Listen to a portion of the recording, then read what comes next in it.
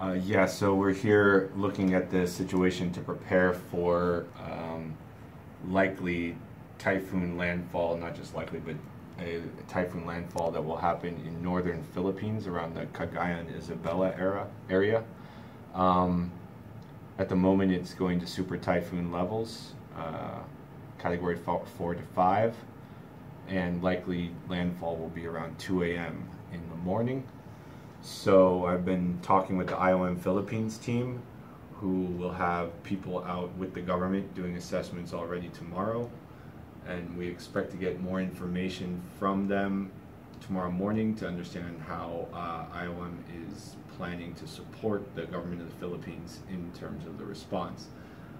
Just looking at some of the data that we have from the UN in terms of housing and the situation there, which will be one of the major things affected by the typhoon. We were estimating somewhere around 40% of the houses there are not made of concrete, which means that they might be particularly vulnerable depending on how they're built. And also 90% of the roofing is made out of corrugated iron sheeting, which has a tendency to fly around in large typhoons if it's not properly strapped down. So an expectation would be that there's some serious shelter needs that will be there, depending on how high the intensity gets as it makes landfall tonight. How many people are potentially going to be affected?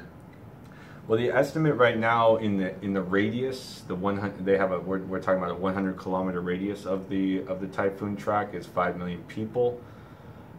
So, depending on the intensity and the type of housing and shelters that are most affected, you're talking about, say, 1 million households total that could be affected, but probably more like 300,000 or 400,000 that would have the types of damage that we're really concerned about. But that's really that would be too early for me to say anything.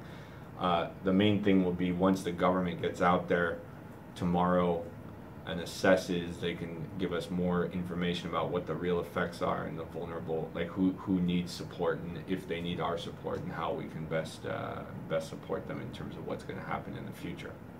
And has IOM got people on the ground now, or people on the way there now? There's people on the way that will be there already tomorrow morning. So it's immediately after the landfall, we should have people already there just as it's getting off.